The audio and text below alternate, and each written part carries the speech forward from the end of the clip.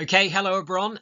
We are back learning about the Industrial Revolution and finding out about what happened during this period of British history in the period from around about 1750 to 1900. And today our focus is all about transport during the Industrial Revolution. Now, transport changed absolutely massively during the period of the Industrial Revolution. And if you study these two pictures, then you can get an idea for how much things had changed. So what I want you to do, just study those two sources and just write down how much transport changed during the Industrial Revolution. The picture on the left-hand side is from 1750 and the one on the right-hand side is from 1900. So you can just pause it and jot down some ideas. Okay, well done. So if you have a look at this, you can see that in 1750, most travel was done by things like horse and cart. For example, we had sailboats. The roads were very rough and very bumpy. Wouldn't have been a particularly comfortable ride. People were on horseback.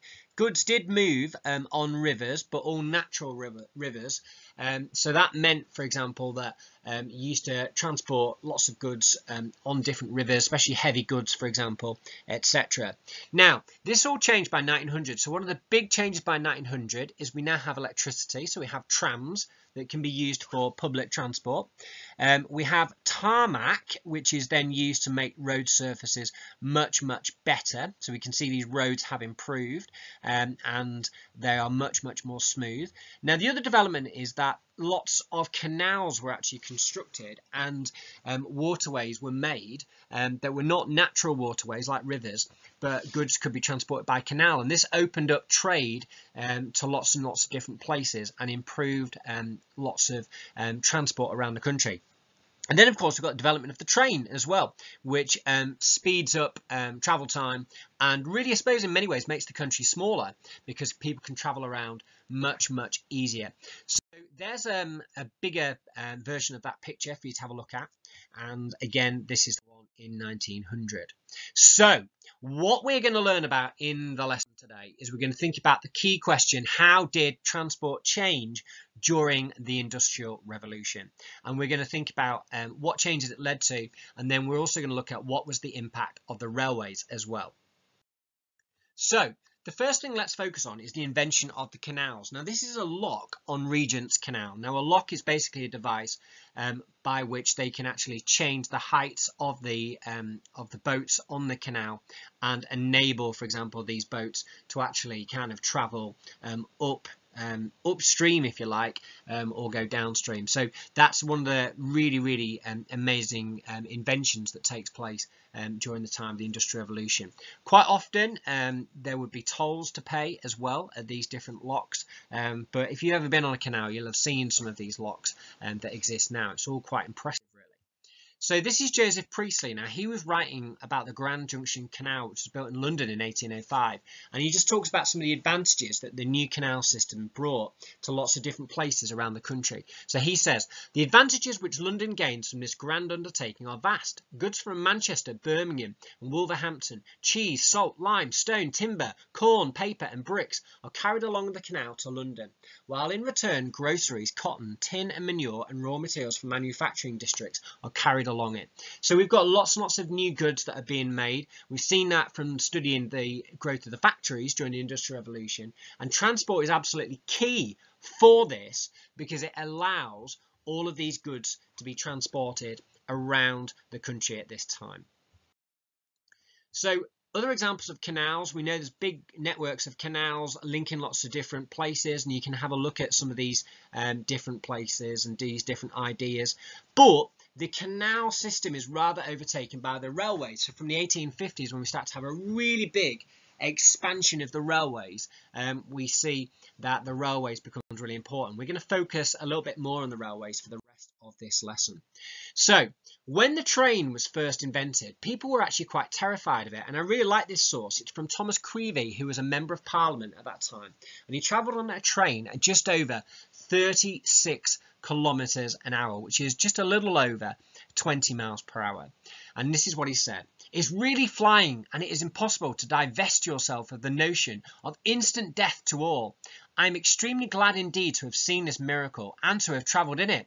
that I am quite satisfied with my first railway journey being my last.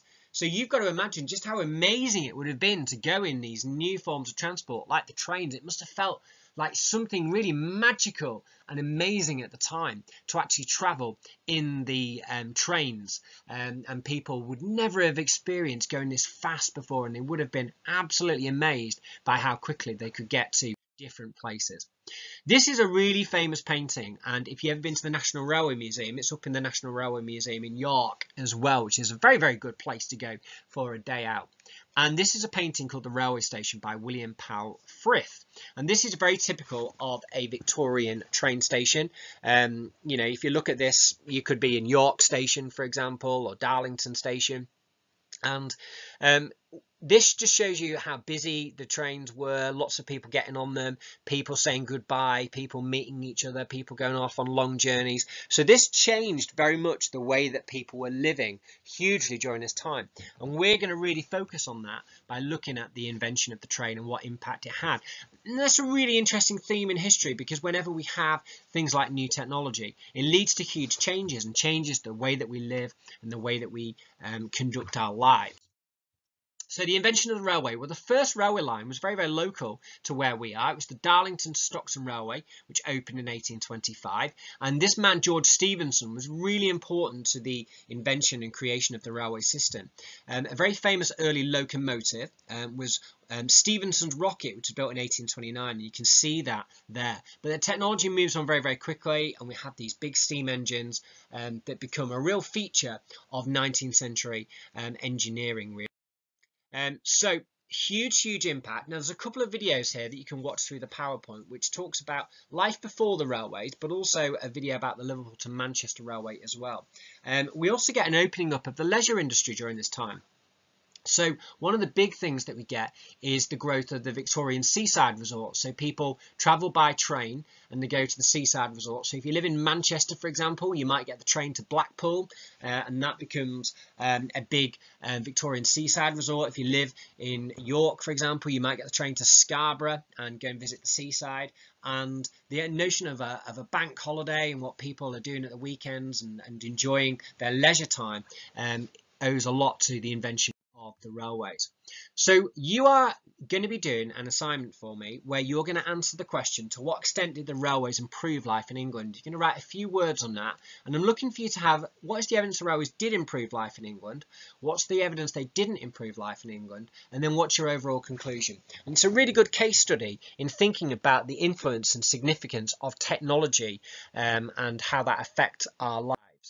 So here's some ideas. First thing that the railways led to is that it meant that many workers got jobs building the railways. It also allowed people to live further from their work. So in the early days of the factories, everyone had to live very, very close to the factory in these cramped houses. But once the train gets developed, people can actually live a little bit further away from their work. So we get the whole idea of a suburb where places on the edge of towns become much more heavily populated, and people can actually travel into work in a way that they'd never done before. We get the growth of seaside resorts. We talked about places like Blackpool, Scarborough. If you live in London during this time, you might go down to the south coast and go to somewhere like Southend, for example, or Brighton. So we get the development of these seaside resorts, and we get things like the fun fair that you can see in that picture there, and people are enjoying all the fun of the fair, if you like. One of the drawbacks of the railways, and this links into the worst jobs in history, but many workers died or were injured building the railways. Remember the navvies and the bridge builders that we learnt about in the previous week. We've got new towns that developed, so there were great engineering centres where they built these railways and built the trains and the locomotives. So places like Swindon in the south and Crewe in the north, for example, very important in the development of the railways. There was a financial crisis that was caused by the railways during this time, so that was one of the negative aspects of the railways.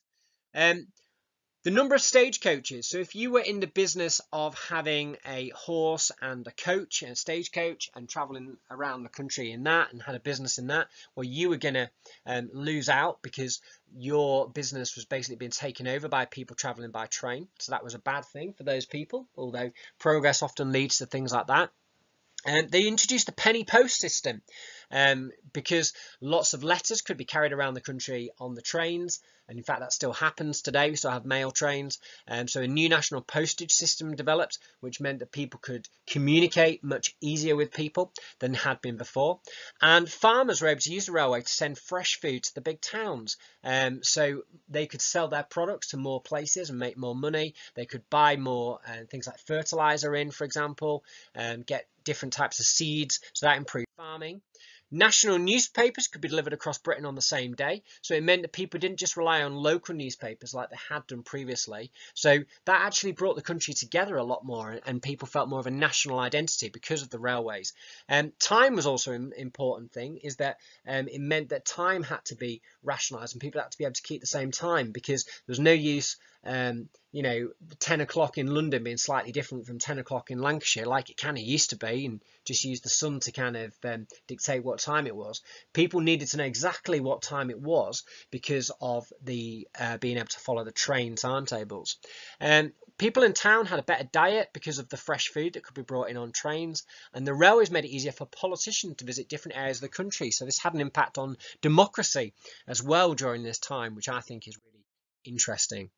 Lots of people had their homes demolished. This is a very famous picture, and we looked at this when we did the City Life work by Gustave Doré, and it shows many places had some homes demolished and houses demolished so that things like big railway stations could be built and the new train lines. So that had a huge impact on the cities as well. The railway also allowed for the growth of professional sport. So we start to have in the 19th century things like the Football League being created. People can go to football matches much easier. People can travel around a lot more for things like entertainments and things like that. So the railway just had a huge impact. And there's that picture again that we looked at earlier on in the lesson by William Powell Frith. So that's a review of what we've done today. You've got your assignment to do, so have a look at that. But this is the key things we've learned about today in that lesson about the creation of transport during the Industrial Revolution, improved transport. Thanks very much for listening. Bye-bye.